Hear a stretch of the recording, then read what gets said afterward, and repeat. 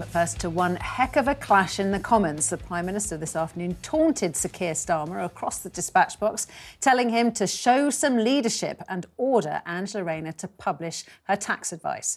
During a fiery PMQ, Sunak insisted the Labour leader should focus on the two homes scandal plaguing his party rather than spending time making jibes at Liz Truss and her new book. The Prime Minister said Starmer needed to get a grip of the situation amid a police investigation into his deputy. The dramatic locking of horns comes after Manchester's Chief Constable revealed at least 12 of his officers are now probing several allegations against Angela Rayner over her Stockport residence. The police are examining tax records as well as the question of whether she committed fraud by providing false information to the electoral register. Starmer vigorously defended his deputy, accusing the PM of trying to smear a working-class woman.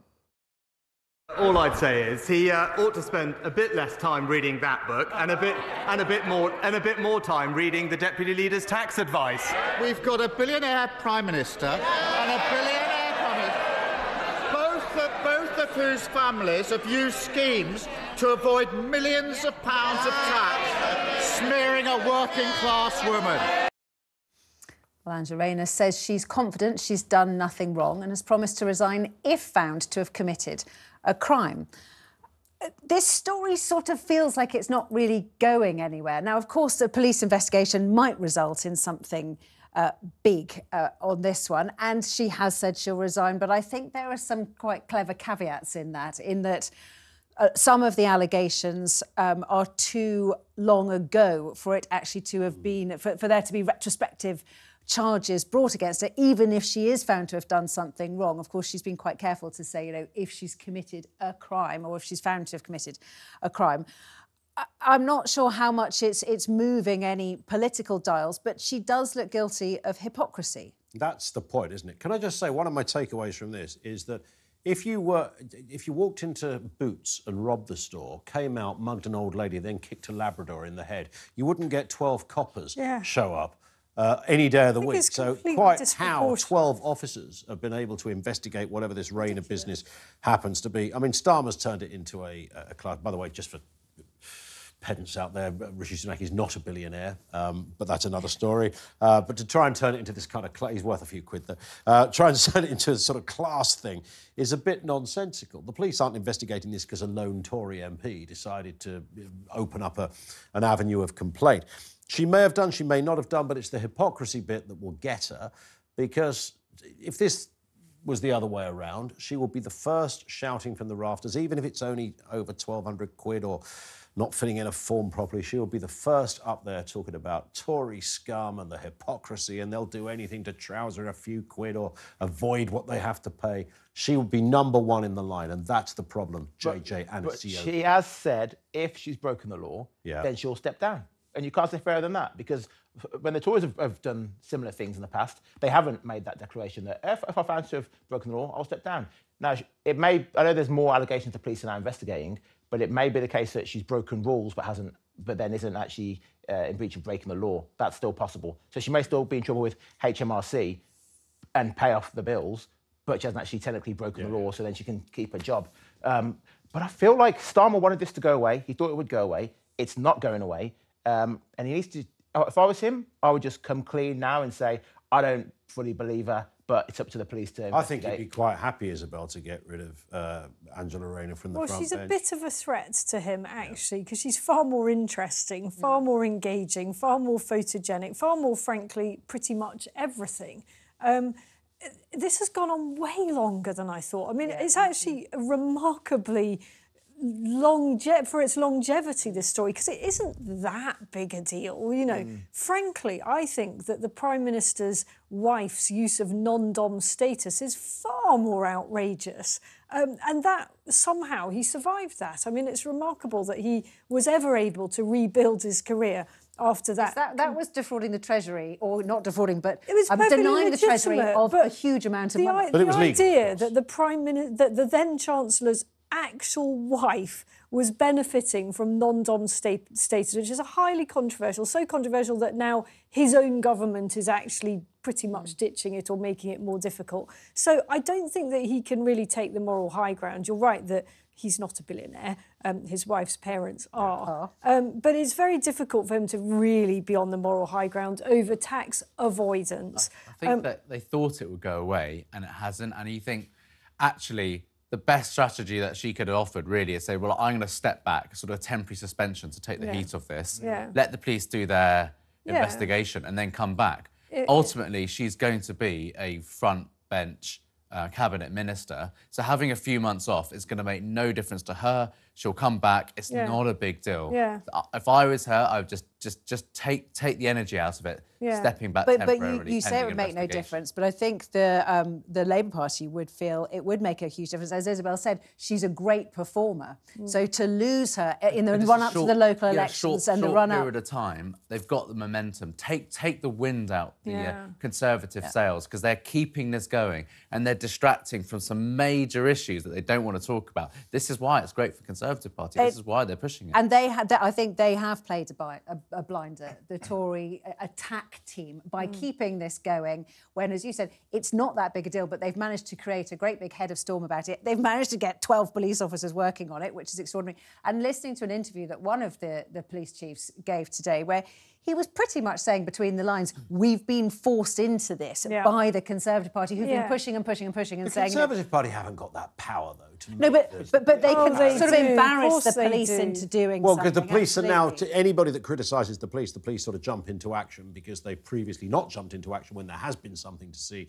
So there might be a bit of a reaction in that respect. I mean, by the way, I don't think Angela Rayner is a great performer. I think she is interesting, as Isabel said. She's better than Keith. And absolutely. And when she stands at the dispatch box, when she debts for Keir Starmer, it's never lost on me that a working-class girl is standing there holding the Prime Minister to account. I think that's brilliant. I genuinely enjoy those moments for that specific reason.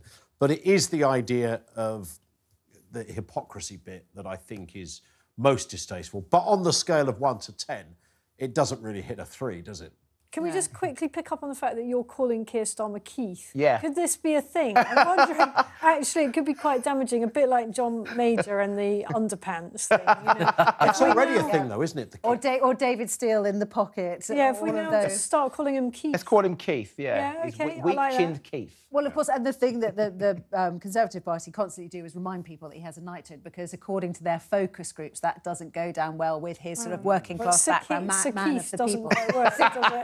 So Keith, we're going back to Rishi Sunak, of course. We were discussing this time yesterday that he, apart from Rwanda, he wants his legacy to be bringing in this extraordinary new rule that will mean, one person born on one day in the future will be able to buy cigarettes, and then a kid born one day later, when they grow up, won't be able to buy cigarettes. The policy that Boris Johnson said was completely bonkers for the party of Churchill. And of course, it now looks like a lot of his ex-colleagues from the Conservative front bench thought the same. Rishi Sunak suffered a knock to his authority with half of his MPs last night failing to support the flagship smoking ban. So a total of 165 Conservative MPs either abstained or voted against, which is extraordinary when you think this legacy policy is going to get through and presumably become legislation off the back of Labour support, not off the back of Conservative support. It's not extraordinary that half the Tory party didn't vote for this, because it's incredibly unconservative. Yes. I mean, most Conservatives are libertarians when it comes to this type of thing.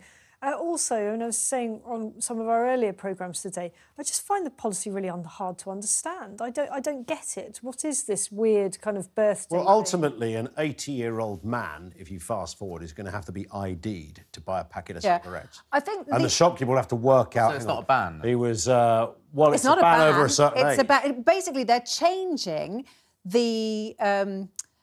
they're changing the age at which you can buy cigarettes. So at the moment, it's 16. Yeah. And then it will go up to... When these kids come of age, it'll go up to 17, 18, 19.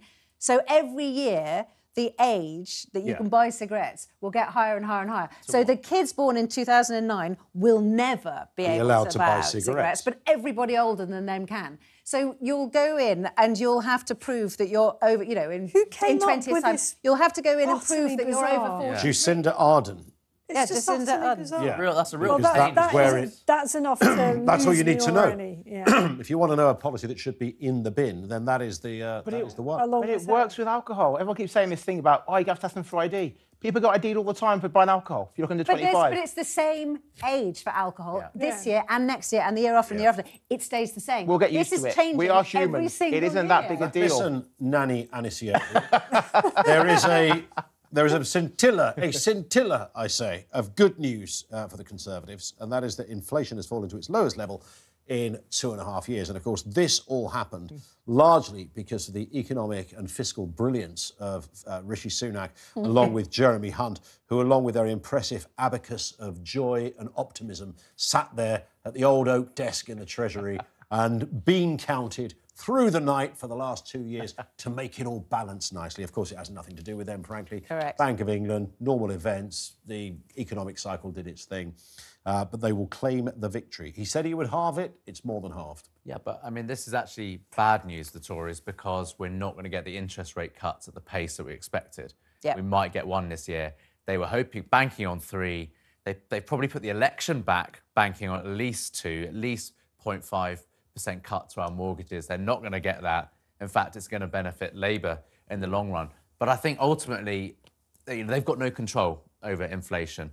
What's going to dictate inflation right now is what's happening in the Middle East. And we'll probably coming on to that later, but things like oil price, things like the freedom of movement for the shipping lanes, if that crisis escalates, these sort of percentages are irrelevant. We're going to see inflation go through the roof. Do you know one of the things that went down in price? Along with things like furniture and chocolate biscuits and meat, another thing that went down, crumpets. Oh, good news. I like it. Do you like crumpets? I love crumpets. Crumpets are great, aren't they? God, but they do take ages to toast. But if we still have notice inflation, that, a crumpet? They take a long time. You've got to do several cycles. Several cycles in the toaster. And they are basically just a vehicle for butter. That's all they are. Purpose in life because it keeps going is a vehicle. Keep it going on. It disappears. They're fantastic. Yeah. But just to be clear, prices are still going up. I mean, inflation... But not as fast. Yeah, I mean, I have noticed that food isn't quite such a horror show as it was. But now petrol's going back up. I'm going to buy crumpets just to prove Yeah, and that's the big one. I mean, again. We were talking about this yesterday. For Biden and for Sunak, what's going on in the Middle East has a huge impact on their electoral chances domestically at home. That's why they're spending so much time in the Middle East trying to calm things down, because the last thing they want is the economic fallout.